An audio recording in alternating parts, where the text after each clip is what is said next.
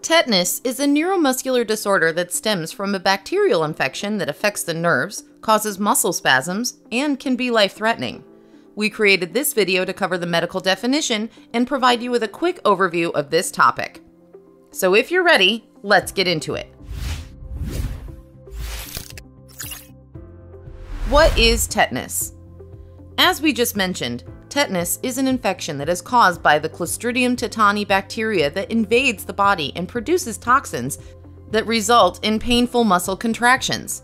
You may have also heard tetanus referred to as lockjaw because it often causes the patient's neck and jaw muscles to stiffen, making it difficult to open the mouth or swallow. Some of the most common ways that the tetanus bacteria can get into your body is by puncture wounds, burns, and injuries with dead tissue. Any injury where there is a break in the skin could result in a tetanus infection in those who are not vaccinated. This is why the CDC recommends vaccines for infants, children, teens, and adults to prevent this infection from occurring. Some serious health problem and complications can happen because of tetanus, including the following: laryngospasm, broken bones, pulmonary embolism, pneumonia, and difficulty breathing.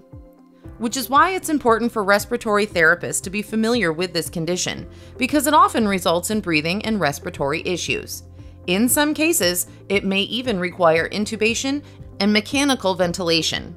Tetanus is considered to be a medical emergency, but it can be treated with hospital care, wound care, antibiotics, and medications to control muscle spasms. Patients will also require immediate treatment with a medication called human tetanus immune globulin, TIG. We created this video just to provide you with a quick overview of this topic. However, we'll be breaking it down even further in a separate video.